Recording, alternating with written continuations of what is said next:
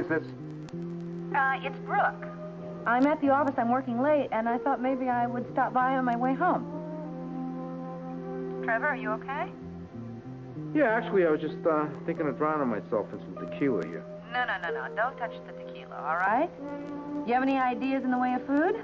How about salt and limes? Uh-huh. I'll see you soon. Bye-bye.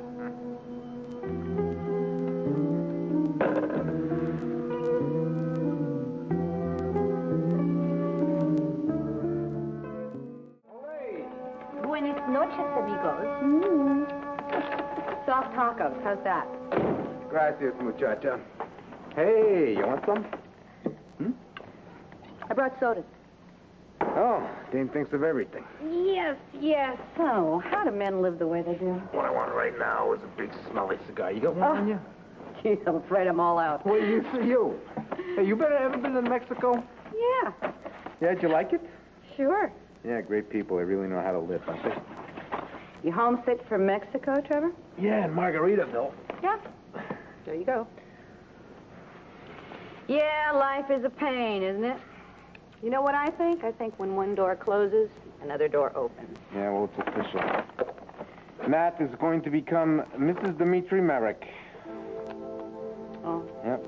Over, finito, basta così. What do they say? Irreconcilable differences? Bo. I say it's chickening out and quitting, that's what. I've been there. Yeah, it stinks. Yeah, it does stink. It stinks a lot. You know what you have to do? You have to dig around in it. You have to get into it, and you have to find out what's good about it. You have to find out what sort of a lesson you're learning from the experiences, because then you can take that knowledge and you can make your life better. You know what I'm saying? No. But I can tell Pollyanna is on the warpath here. Did they get you hot sauce with that? I think that there's a purpose to making mistakes. I mean, especially relationship mistakes. I think that purpose is to learn. I mean, because if we don't learn, otherwise we're going to do the same stupid things over and over again. Same stupid habits. I mean, you know, life is long. I mean, why should we make the same horrible mistake the second time when we could make a brand new one? Sorry I ever brought Pollyanna up. Thank you. You understand what I'm getting at? What I understand is that I am looking at the big, empty hole that my life once was. Yes, I've looked at that hole a number of times. And I tell you what, I think the latest was when Jack decided to make the brilliant decision to hook on to Erica again. It was a real bright spot. But you know what? It's water over the dam, and it hurts a lot less. One word about time heals all. I'm giving you a hot sauce shampoo. Do I look that dumb? You're gonna be okay. No, it's not just that. I know that. I know it's the baby. No, it's not just the baby. It's Janet. And the more I make nicey nice to Janet, the more I get nutsy nuts like Janet. I'm serious. I give her a sideways glance, she goes cuckoo. It's like I gotta walk around on eggshells and ballet slippers. That's what the doc said. It's either that or she's gonna have another acute hypoglycemic attack or whatever and then lose the baby. I know. You're in a very tough position. Yeah, I promise to be nicey nice, but someday soon, pow, right in the kiss. Well, how often do you have to visit? Are you kidding me? Janet's not gonna be happy until I move into that cell with her. Well, your visits can be short. Yeah. 1 minute is like an hour. Oh, and you gotta see this now. Janet's talking to the baby. Amanda, why don't you tell Daddy how wonderful and noble he is? It makes me want to gag. Does Dr. Tolan think that she's making any progress? Oh, yeah. Janet's getting sicker and sicker, believe me. You know what, Trevor? We'll always have the comfort of knowing that you're doing right by this baby. Yeah, oh, sure. You will. All right? And you'll know that when you see your son or your daughter, when you see that child and you feel that love and you have that connection, it's worth everything. And if you think I'm exaggerating, you just ask any parent. Parent, that's what I wanted to be. And you're going to be a good one. Except I wanted Nat as the mom. I know you miss her. Like my left leg was lopped off. Her and Marick will be having a kid soon. Trevor, don't torture yourself, please. Yeah, you can see it now. Stasha. Oh, when is Stasha? Don't. Every time I close my eyes, Brooke, I see them. It's driving me nuts. I always thought Natalie and I were forever.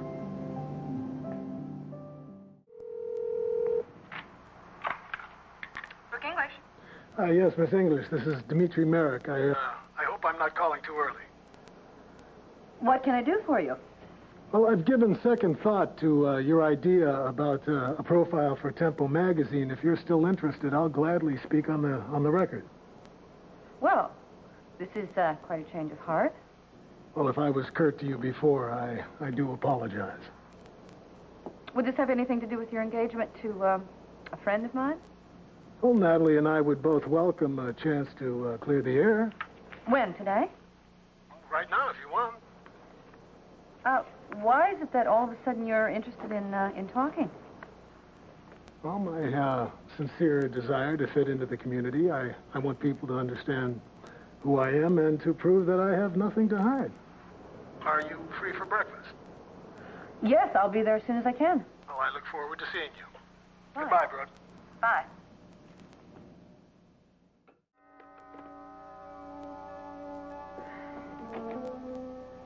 Yes, hi. I'm Brooke English. I believe Mr. Marick is expecting me.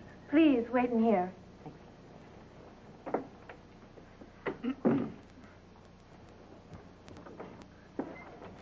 Excuse me, Mr. Marick. There's somebody at the door. Is it Brooke English? Yes. Oh, show her right in. Please, come in. Oh, thank you. May I take your coat? Yes, thank you. Well, Brooke, welcome. Hello, Dimitri. I have some coffee or juice. Sabrina, would you bring us some breakfast, please? Please, Brooke, sit down. Thank you.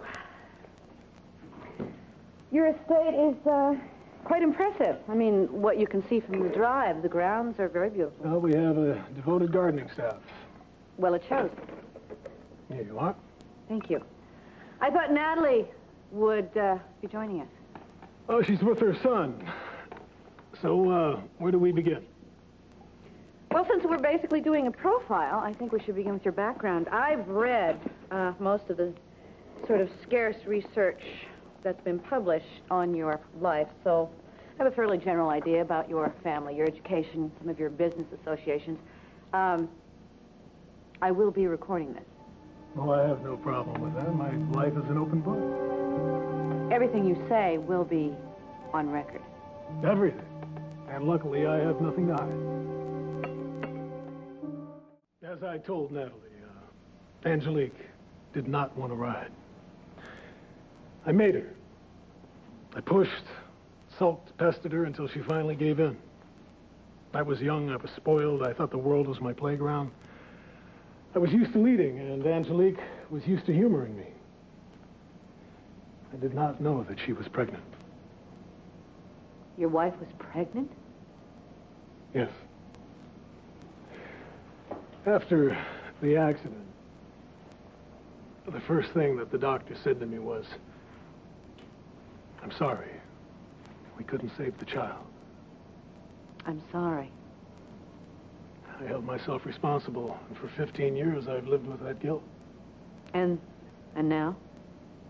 Well, now, finally, I have come to terms with it. The pain is gone. You've forgiven yourself. Well, in great measure because of Helga, my former governess. Angelique's mother.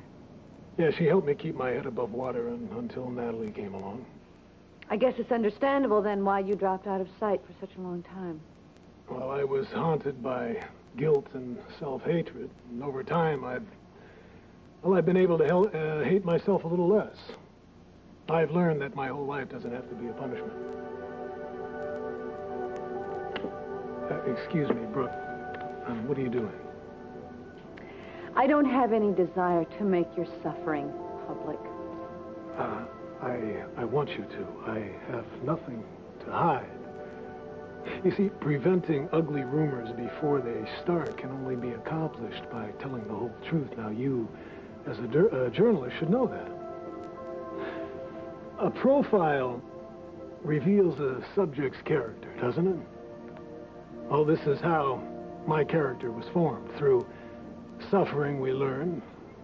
Truth Excuse me is for knowledge. interrupting, Mr. Marick, but a fax just came into your office, and I think it was the one you were waiting for. Oh, thank you, Sabrina. This is probably going to take 5 or 10 minutes. Oh, I have enough, really. I appreciate your time. You were more than generous, and I'll let myself out if that's okay. May I use your phone before I leave? Well, by all means, and I enjoyed our conversation. Yes, so did I. Thank you again. Please, print every word.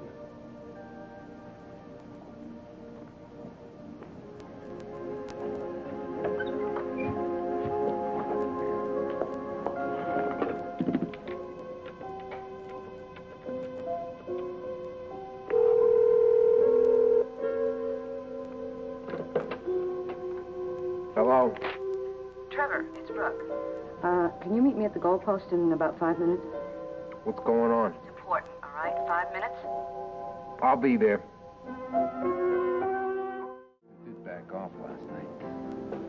And I was yelling at Dimitri to stay away from Janet. We were about to duke it out, and then he quit. Why? Well, I was telling him his threats against Janet. It was stupid. She could lose the baby. A miscarriage, that would follow why he quit. Holy. I mean, what if he is a human being after all? I don't know. What? What do you mean? It just You doesn't... killed the guy. He spilled his guts. It What, just he did a does snow not job on add him? up. Why? He was very warm. He was very open. It sounded like it was rehearsed. Rehearsed. Look, it's hard to explain, all right? I got this impression as though he were trying to get press agent. Well, he wants you in his camp. I mean, he hired Mimi. Yes, it's like he's giving me a little piece of personal information as a payoff. What? A little personal tidbit in exchange for what? Exactly. For what? All these years of silence, and all of a sudden he wants everything on record. Weird. It's not weird. Not if... If what? Not if he's dusting off one big secret because he's trying to cover another one that's far more serious. Does that make any sense What to you? is this other big secret, Brooke? Whatever it is, it's the missing piece. Speaking of missing pieces,